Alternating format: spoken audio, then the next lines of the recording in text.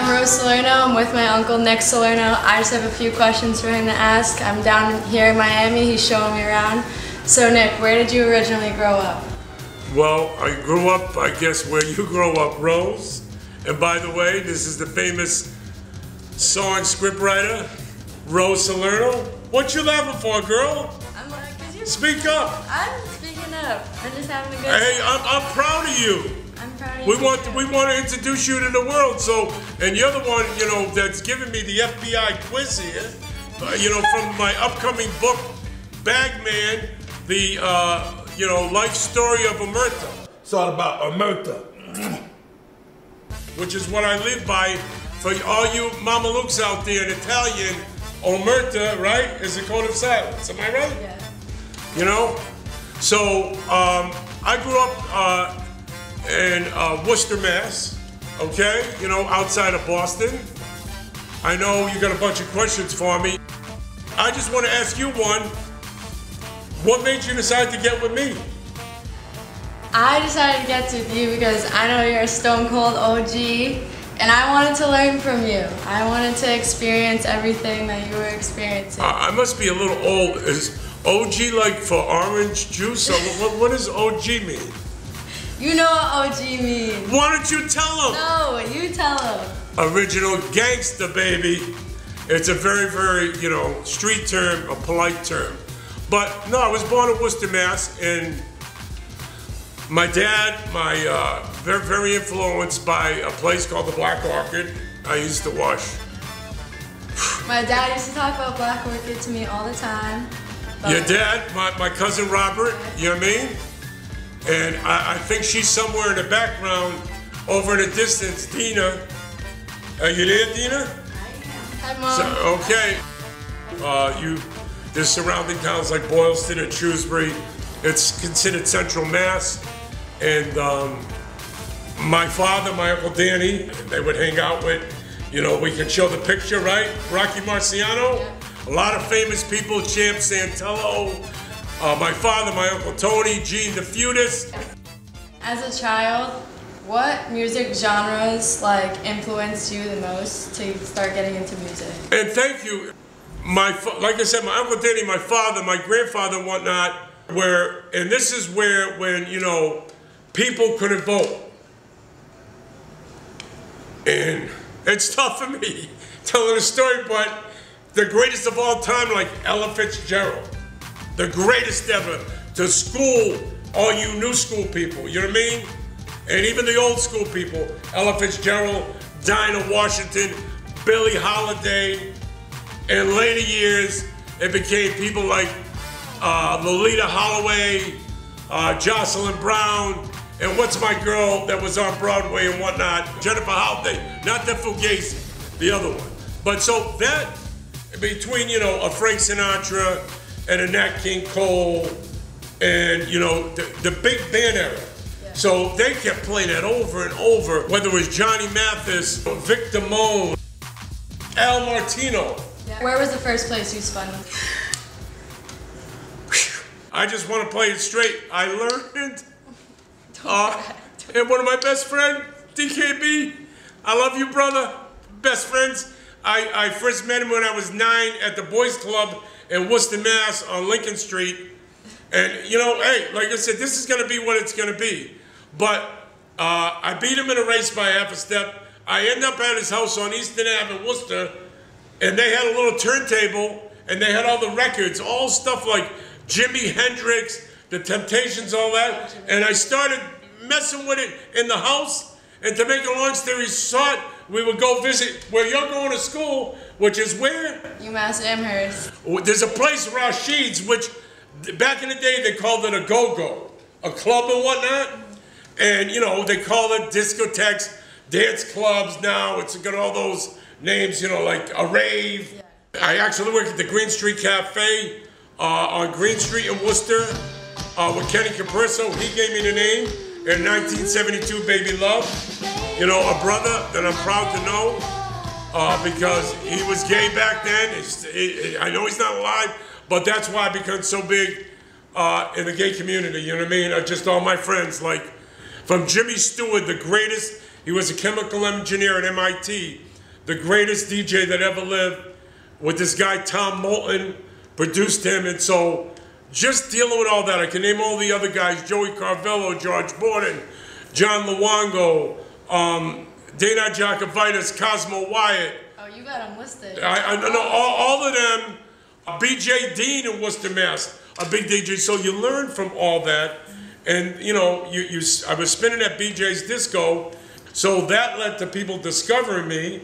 And in 1976, now I've been living in Florida longer than I was in Massachusetts, and I got a job at the famous club in Fort Lauderdale, The Button. If you got something else you want to ask me. Yeah. Okay. So who was the most influential person you ever worked with? I would like to name more than one that have had an impact. Number one, I want to plug, you know, because we're at Dreamhouse Studios in Palm Beach, right? Are you having a great time? Yeah, I'm having a blast. What's his name? What, Alex Weir? Yeah, Alex Weir, my man. Okay, did he just not do an amazing photo shoot on you? He did. Right? Yeah. And actually, she's going into, as part of Bagman, you're going, give me some, Rose. She's going into the recording studio now in a few minutes, and we have no idea what we're doing. But you know what? If you don't try, you ain't gonna find out, right? Because she can write, listen to everybody, she can write her butt off. When she contacted me, you know, I mean, I'm saying to myself, what the hell is she texting me? Rose is 12 years old, and now she's like an old lady. She's 18 going on 50. I mean, she's unbelievable. 50? My mother's 50. I mean, oh my God. Hold on. Your mother, I saw a birth certificate when I was on my way up here. She's only 39. Oh. That's on camera. That's the truth. In my life, by far, the #1 influence is my grandfather. We have the logo, right, that we use on the record we did with African Mbata. Nicola Salerno Ciani. He came from Italy in 1912. Without a doubt, the most influential person in my life. Besides that, as far as music, without a doubt, Stanley Kirk Burrell, PKA, right? Professionally known as MC Hammer. And then many other artists, like I said, in the studio, African Mbata's been here. And I could think of so many other people. There's just so many other artists, but those are two that have had a profound effect and made my name and my career. But there's, you know, we'll play the music, it'll be in the book. But I just want to mention in that the 5 big CEOs that you'll eventually meet. The people that I revere, like Morris Levy taught me from Roulette Records, Neil Beauregard from Casablanca, a little bit Armin Erdogan from Atlantic, my man that wears the hat, sits with Jack Nicholson, but most of all Henry Stone, you know, Casey and the Sunshine Band and all that. Henry Stone, and I took a picture of him, he just passed, he was 92. Henry, like my grandfather, really influenced me because he taught me one thing, Rose. You know, you see this cap I got on? I'm proud to be from Boston because we dominate New York. You hear what I'm saying? So, you know, my point was, Henry taught me one thing, and that's what Bagman's all about.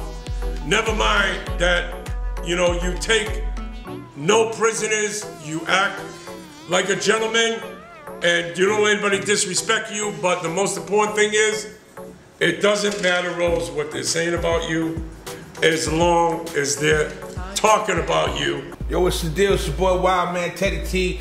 I'm on here talking about the Bagman. Y'all know who the Bagman's about, right?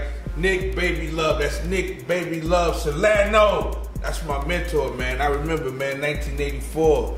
You know what I'm saying? He bought 2 lives from the West Coast straight to Miami. A lot of people ain't aware of that. The 2 Live crew, David Hobbs, Chris Wong to Miami, introduced them to Jerry Rushing. Jerry Rushing said, I just know the guy who y'all need to get with, which is my other uncle, Uncle Luke.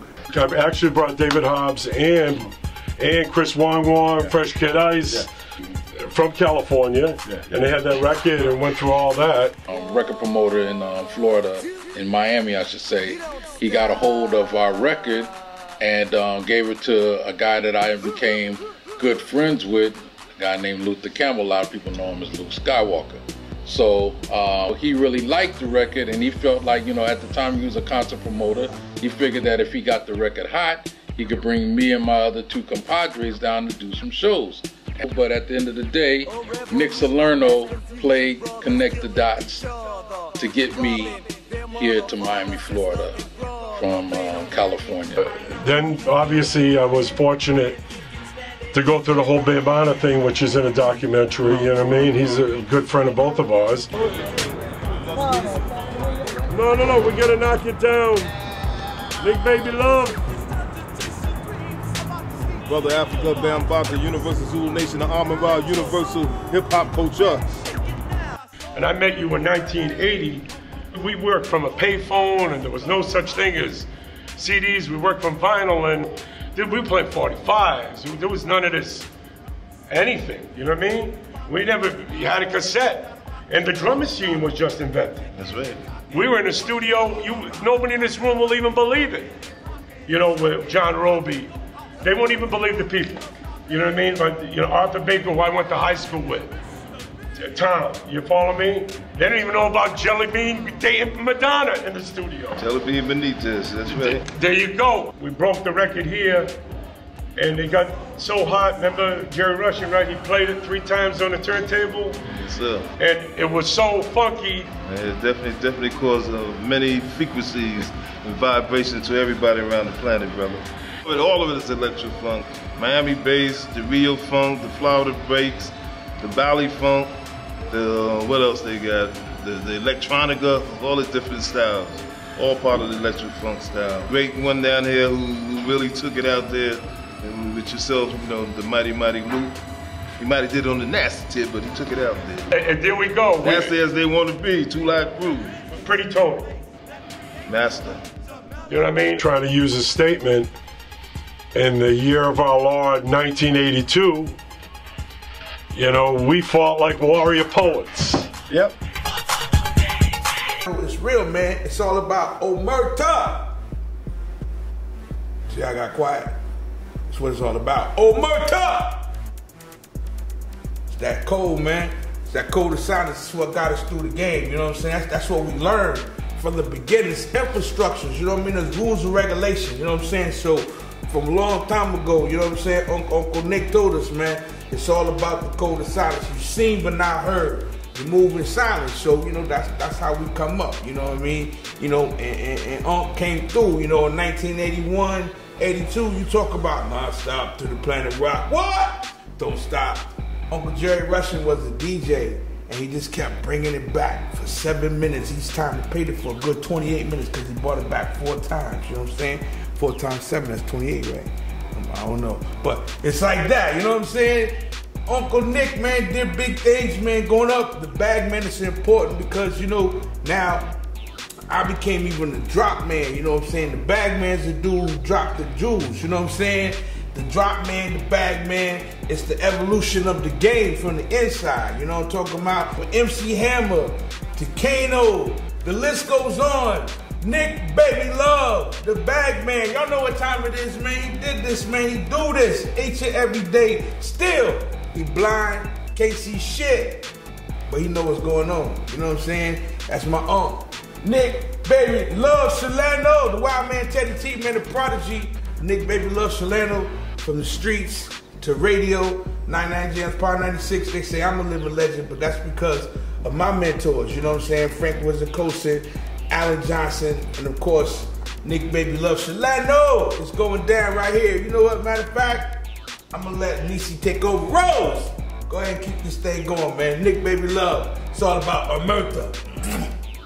So as a cancer survivor and someone who's legally blind, what keeps pushing you forward? Like, will you ever consider retirement? Are you kidding me? Retire? Never. If you stop moving, you stop grooving people. So it's people like all the young artists. I just met a young boxer today. You know, what was my man's name? Rudy. Rudy, see, you remembered, all right? Maybe he's gonna do Rudy too and star in the movie too. But I happen to know different people like Freddie Roach. We'll throw his picture up there. But, you know, bottom line to that is you gotta keep going. Many families have people with cancer, and you just got to keep it moving. And like I said, I love the fact that if I'm such a nobody, if Nick Baby Love, why do they still keep talking and hating? You know what I mean? The moral of the story is, for Bagman, and like I said, Rose, thank you for, you know, just hooking me up here. Some incredible questions. I'm telling you, we're gonna put you on the map, girl. You're gonna do it yourself, and I'm just gonna be there, you know, by your side, you know, with the rest of your family, you know what I mean? At the end of the day, we're still family. La familia. There you go, yes. At the end of the day, when it's all said and done, really the moral of the story is, it doesn't matter what they're saying about you, as long as they're talking about you. Please, in the future, go out and enjoy the book. Coming soon, everywhere, Bagman, The Life of OMERTA, which is the code of silence, how I gotta live by myself, with my lovely niece, Rose, here, helping me out. Her first time on a major camera, by yours truly. God bless Nick Baby Love Salerno. Peace out.